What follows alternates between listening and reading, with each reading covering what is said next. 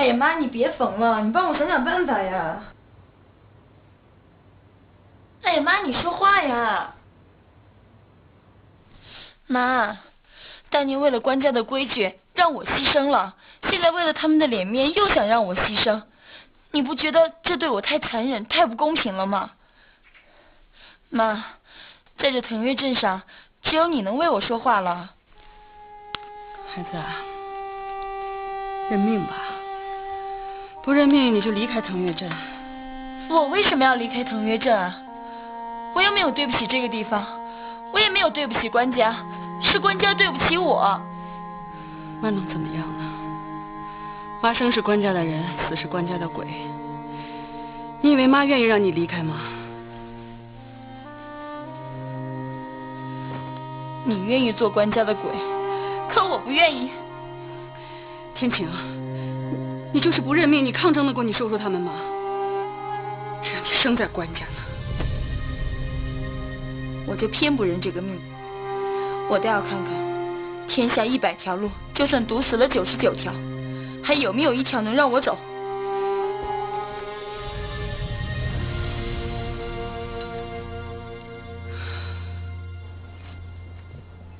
阿虎。啊。你知道为什么我把你捞出来吗？不知道。我告诉你，按你把外伤打伤这个罪，至少要关押你15天，搞不好还要判你的刑，你知道吗？知道。你和我非亲非故，按我的脾气，是不会无缘无故把你捞出来。之所以把你捞出来，就想听你几句实话，你明白吗？我明白。你可要跟我说实话。我既然能跟你弄出来，还能跟你送回去，我说到做到。我一定说实话。那好，我问你，刘鼎出事那天，关天晴在哪？在旅店啊。你肯定？我肯定。那天村里唱戏，全旅店的人都去看戏了，就留天晴一个人在旅店看。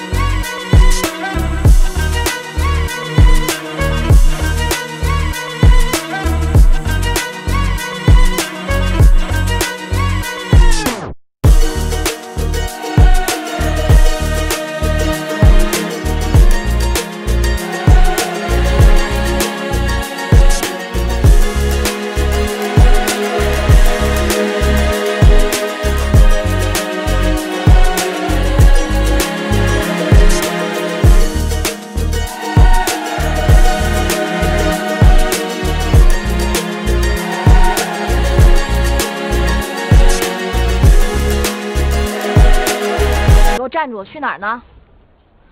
你把我从哪儿领回来，我就还回哪儿去。你什么意思啊？你最后说的这句我做不到，我情愿去蹲监狱。你。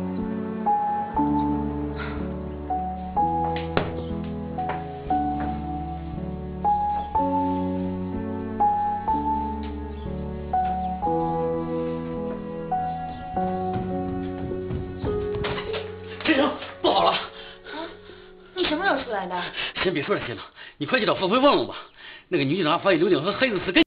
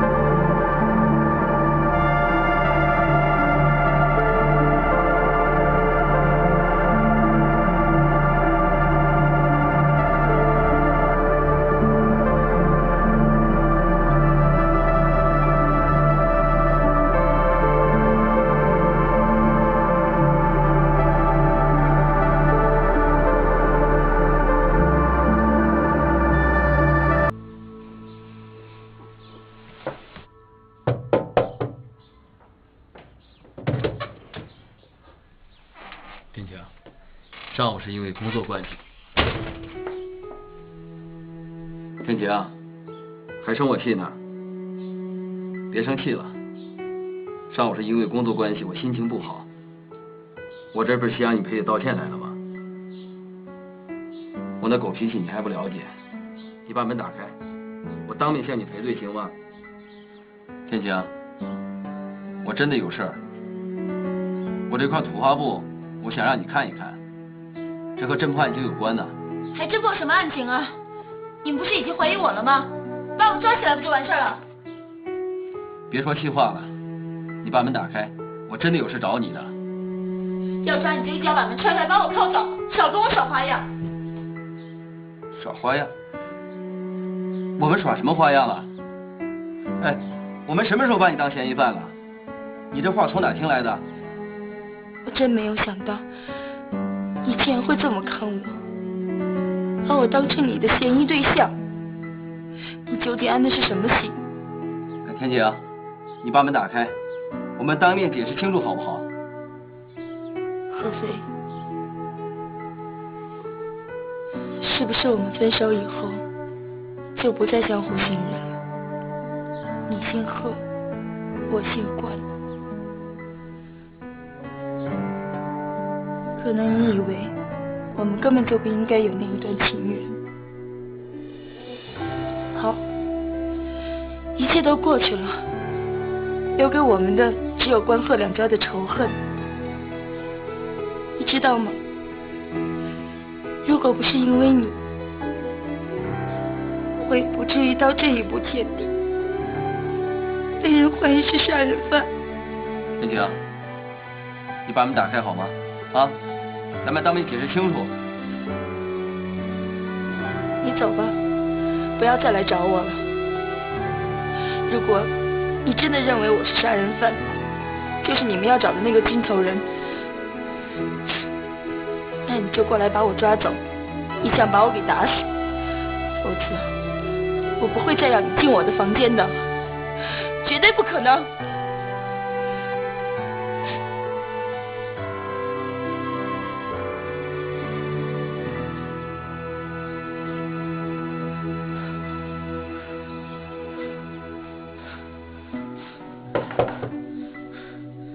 谁呀？听见？我何飞。干嘛？吃枪药了？跟我走。去哪儿啊？我叫你跟我走。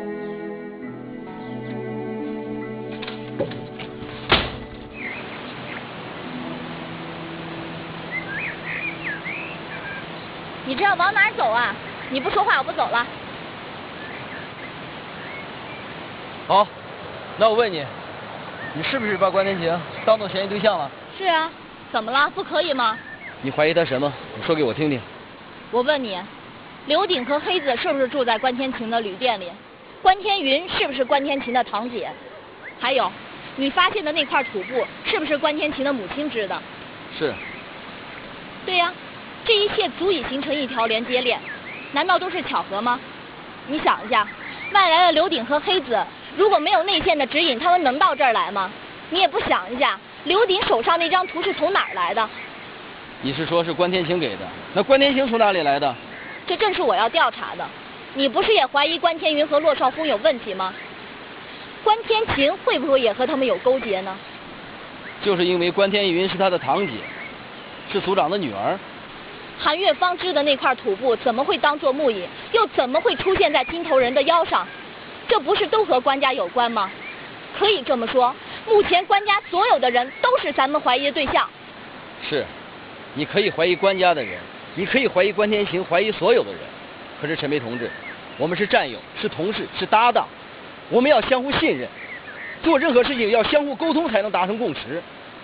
作为一名人民警察，我们不能把自己的工作变成一种对无辜者的伤害，我们没这个权利，没这个责任。伤害？你所指的伤害，恐怕是你的私心在作怪吧？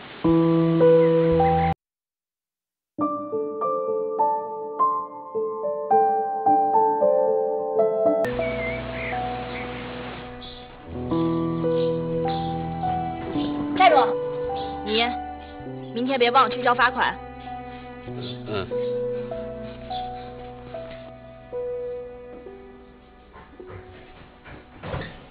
天晴，你警察好像知道了，他对我虎着个脸，他不会真把我送回派出所吧？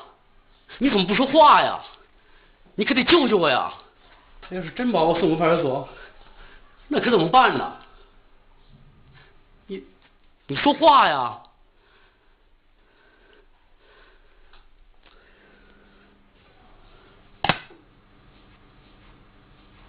唐虎，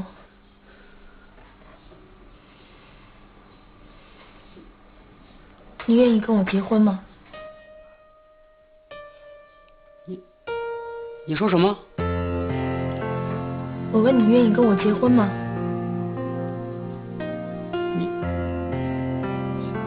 你怎么了？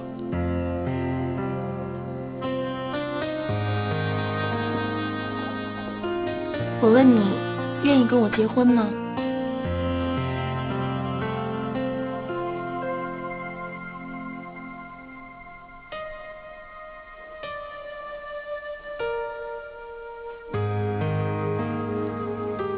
唐虎，唐虎，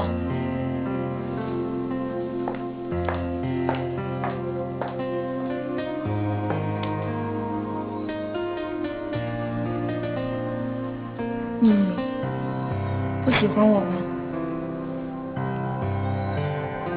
说呀，到底喜不喜欢？喜欢。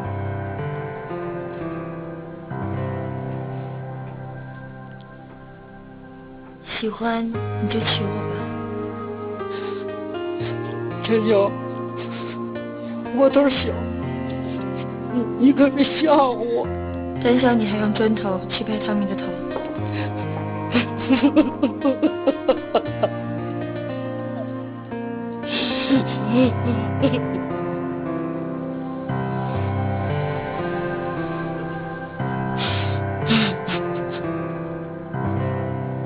喂，李局啊，是我。对，分歧很大。李局，我看你还是把我调回去吧。好，我赶最后一班车回去。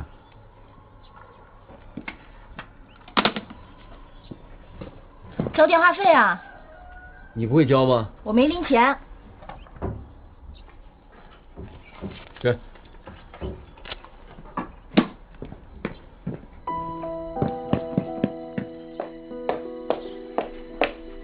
哎，我正要去找你呢。我也正要找你呢。那你先说什么事儿？贺飞回潞州了。哎，我说你到底怎么想的呀？你别把我也耗在这儿。你要是一时半会拿不下关家，我也就回去了。贺飞真的回去了？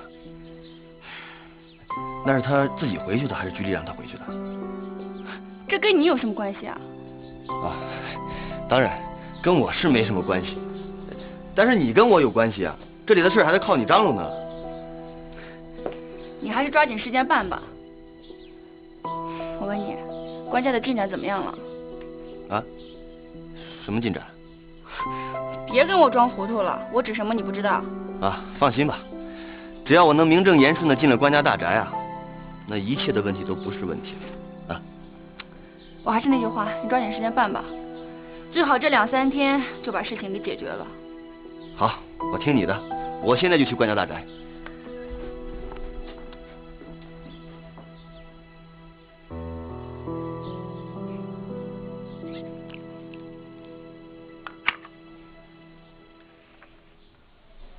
心急吃不了热豆腐。我虽然是组长，可时代不同了，我这个组长的含金量不如从前了。那天晴母亲态度呢？信服菩萨的人还是识大体。这就好。雷家少爷，前辈那些乱七八糟的事儿，咱们就不多说了啊。今儿咱们是打盆说盆，打罐说罐。天晴真要是嫁给你了，你能不能保证雷家族谱上记载那些事情不外传？哎呀，这个您就放心吧。我虽然不怀疑我们雷家族谱的记载，但是我也绝不会听信一面之词的。当然了，我更不希望像你们关贺两家这样没完没了的争来争去啊。我的意思就是把咱们两家的族谱拿出来，对照一下，统一口径，重新修改一下，这样才能化干戈为玉帛嘛。然后在里边再加上关雷两家可以通婚的文字，你不觉得这样更好吗？这都是件好事啊。不过怎么还有难处？难处倒是没有，只是我们关家的情况跟你们雷家不一样。看啊，你雷家的族谱在你手里，你可以做主啊。我们关家的族谱要修改起来，不是我一个人说了算的。再说也不在我手里啊。啊？那还能在谁手里啊？汤米先生，你让我考虑考虑，先别着急，先把你和天晴的事解决了再说，怎么样？那也好吧，不过要尽快啊，夜长梦多呀，千万不能让外人知道了。爸，出事儿了！出什么事儿啊？天晴要和唐虎结婚了。胡说八道！是真的，唐虎亲口说的。我去问天晴，他还没反驳呀。天云，你跟这儿陪着汤米先生聊会儿，我去看看。真邪了门了，鸭子把驴给踢死了，谁信呢？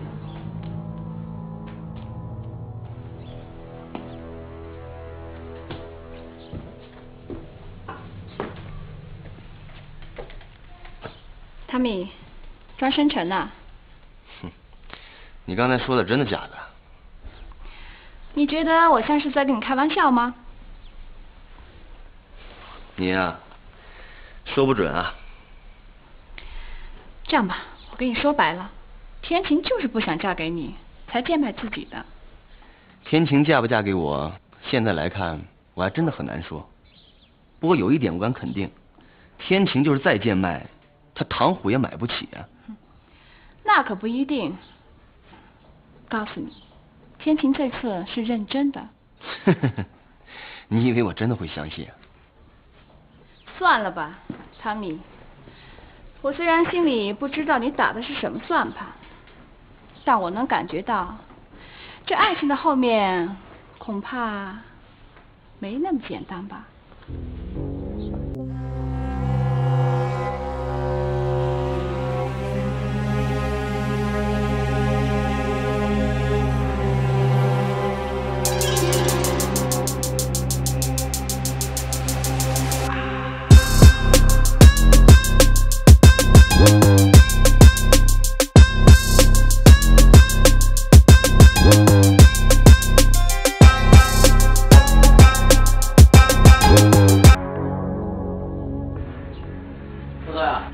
房间收拾好了，床单也先换了。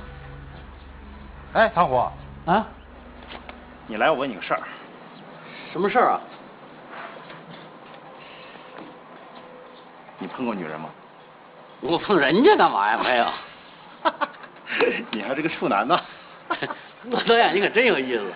哎呀，关天晴啊，关天晴可真漂亮，真是可惜。武大郎娶潘金莲啊。我说你会不会说人话你？怎么着？你在我头上再拍一砖？你我什么我？唐虎，过来。组长叫我，跟我来。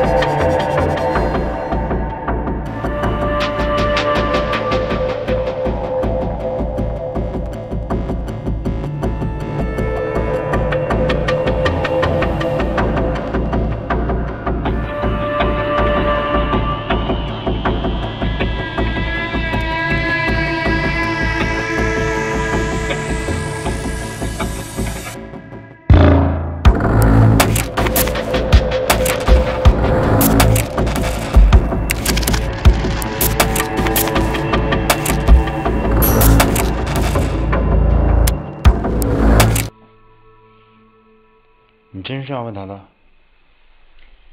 这小子从我们来的第一天起就跟踪你和黑子，现在他又说他是雷中行的后人，非娶天晴不可，还打听我们关家的族谱。你说他到底安了什么心？我这样逼他一下，只有好处，没有坏处。你这样问他，不是暴露你自己了吗？没有关系的，至少让他知道，我们也在怀疑他。这样也好，必要的时候还可以拿他做挡箭牌。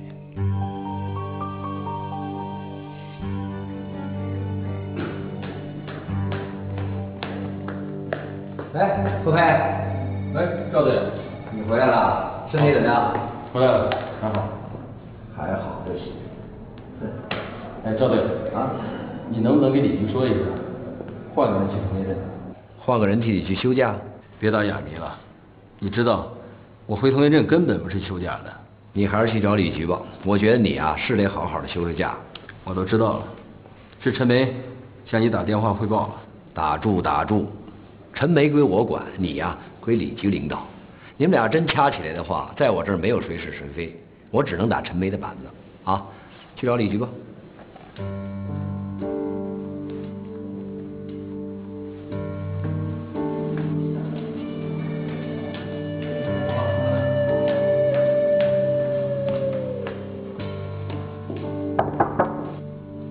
进来。贺飞，回来了。来，怎么样？这些天在腾越镇过得还好吧？坐。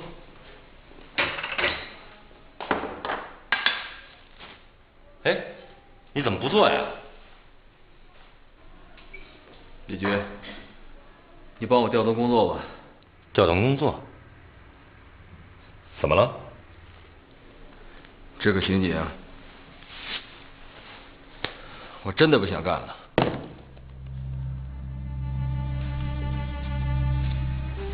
怎么？就因为跟陈梅吵架？李局，你知道我回腾一镇不是去休养的，可是没有什么可是。你知道今天我为什么把你叫回来吗？不就是陈梅告我的状吗？腾越镇的情况，赵队和陈梅已经跟我说了。我今天把你叫回来，不是要做什么评判。至于你当不当这个刑警，你最好等今天我们把话谈完之后，我再让你做决定。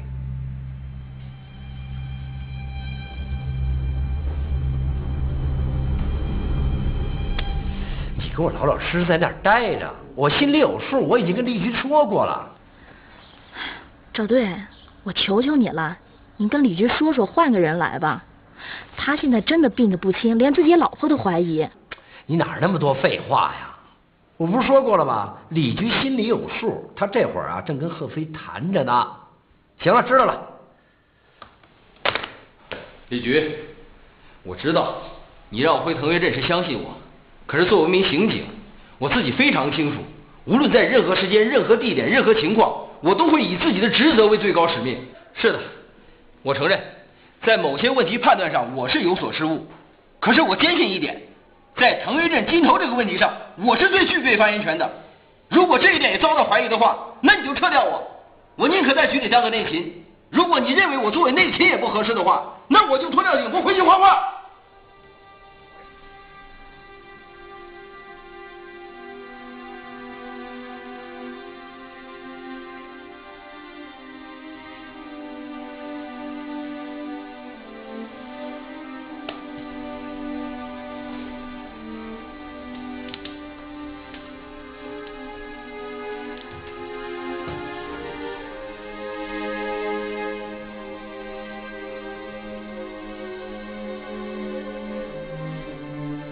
贺飞，这是我当刑警时的刑侦笔记，这上面有一段文字，我念给你听听，或许对你有用。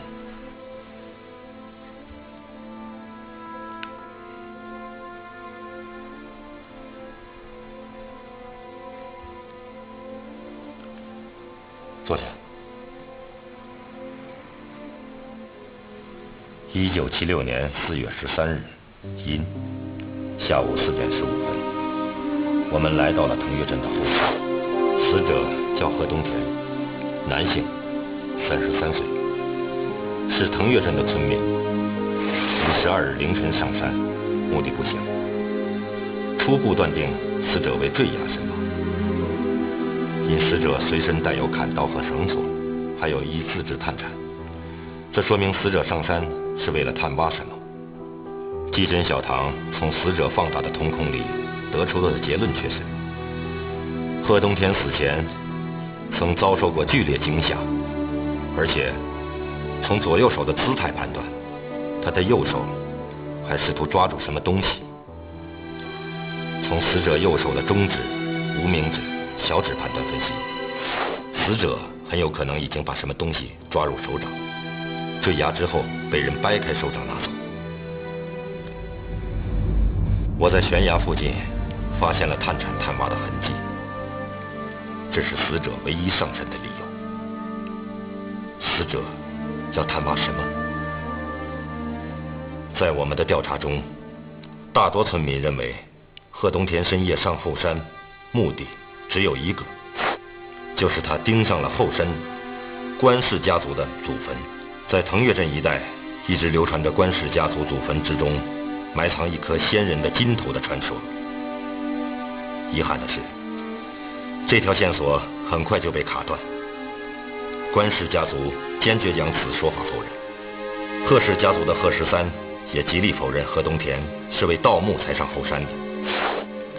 而贺东田七人在腾越镇的口碑极好，不可能去干盗墓的勾当，真是大惑不解。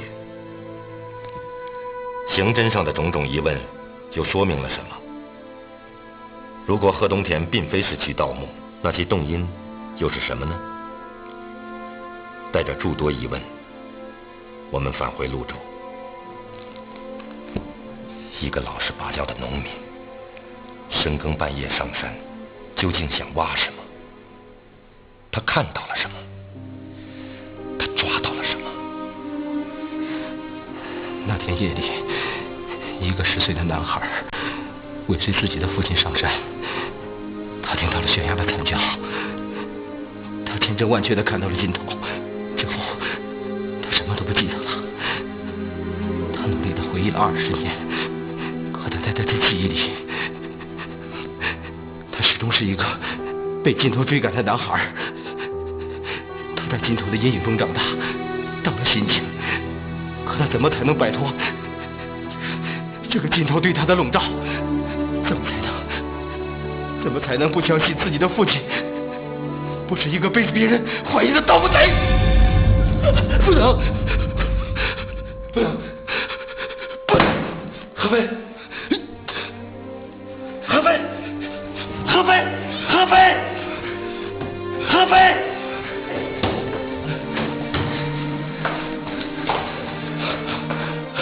李军，冷静点，冷静点。李军，我干了李军，你把我撤了，我干了，你把我撤了，你把我撤了。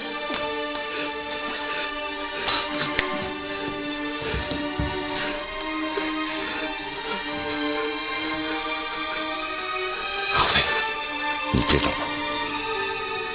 你从警校毕业后，我为什么把你调到刑警队呢？就是因为我看过你的档案，知道你就是贺东田的儿子。如果说是有意，我把你调过来，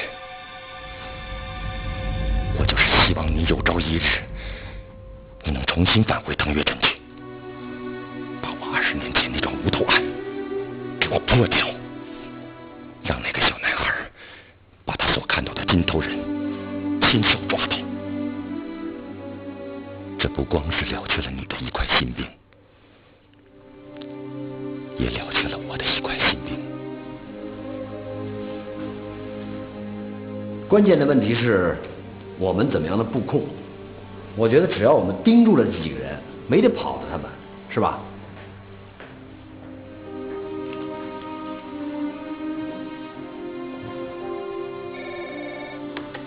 喂，李局。喂，李局啊，找我。好，我马上就来。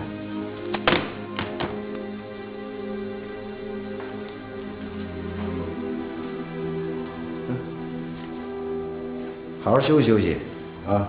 想上班了随时来。坏人太多，抓不完。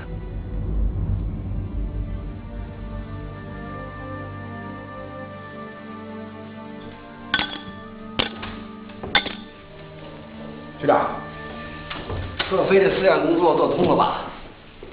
什么思想工作？我看要做呀，得做你的思想工作。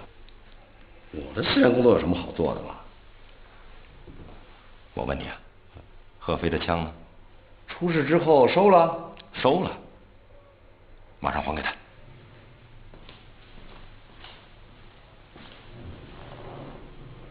还给他？给他新任务了？让他回腾越镇。什么？回腾越镇？有什么大惊小怪的？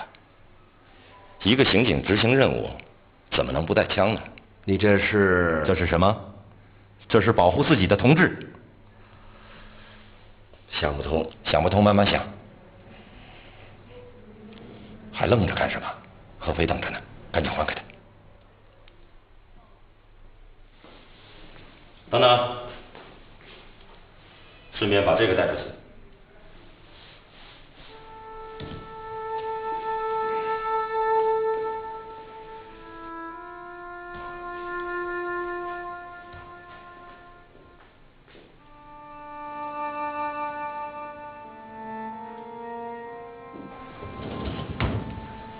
对。哎，少华。哎。把贺飞的枪领来。什么？什么呀？去呀！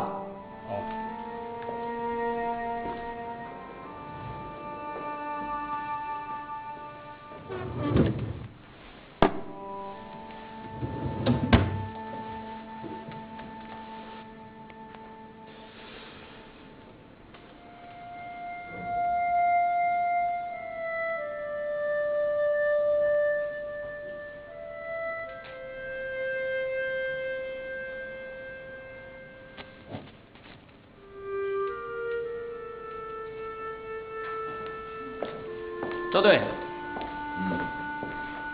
贺飞枪，子弹不够啊！多发子弹有李局批的。废什么话呀！把枪还给他，都是李局批的。多弄点子弹，难道我假传圣旨啊？那我再去领吧。算了。哦。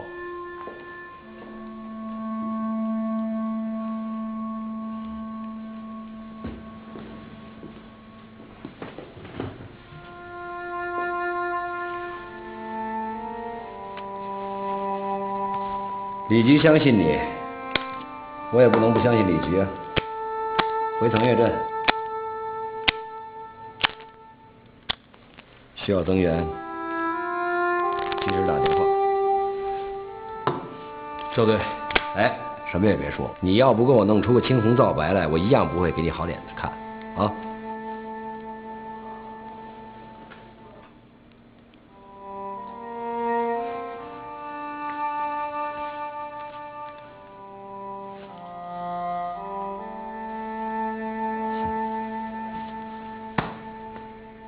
走吧。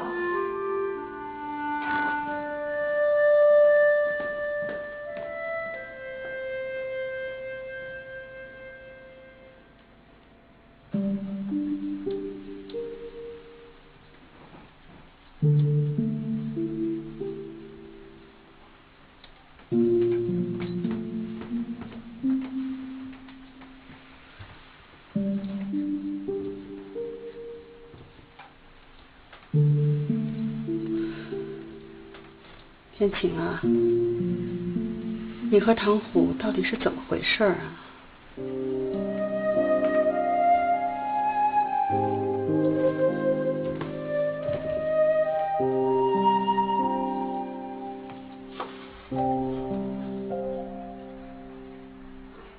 怎么会这样？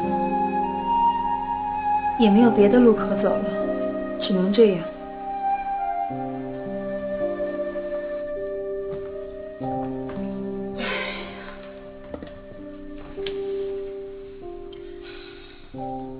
妈，你就别难过了，唐虎他人挺好的，你就放心吧。啊？你这是在和我们赌气。哎，先别说这些了，来把药给喝了，都快凉了。你要是能听点妈的话，妈比喝什么药都强。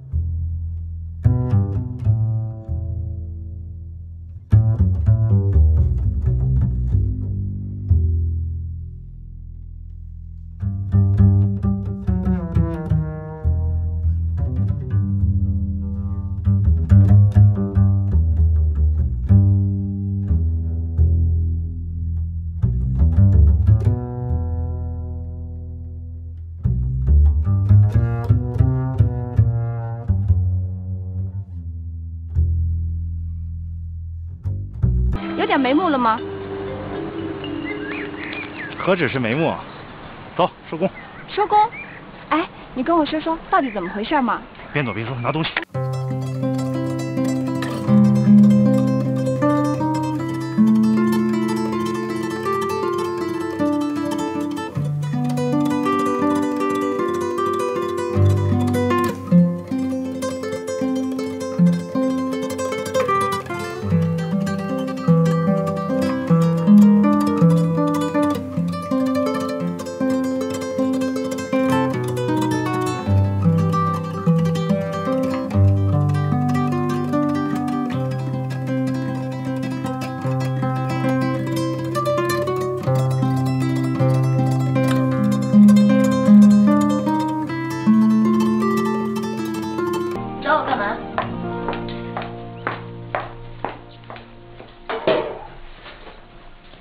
天晴，还是我气呢。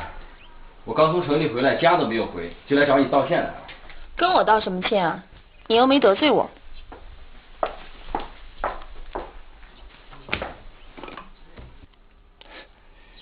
你说的是气话。我想跟你说的是，你要对自己负点责任。你这话什么意思？我对自己怎么不负责任了？我都知道了，你嫁给唐虎，这就是不负责任吗？唐虎怎么了？他怎么不好了？起码他还能关心我，还能保护我。从小到大，从来都没有人对我这么好过。天晴，你不要自欺欺人了。你清楚，大家也清楚，你们俩不般配。笑话，要说不般配，也是我配不上他。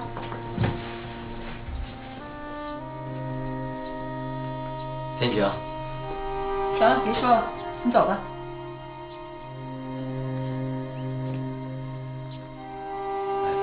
请你走吧。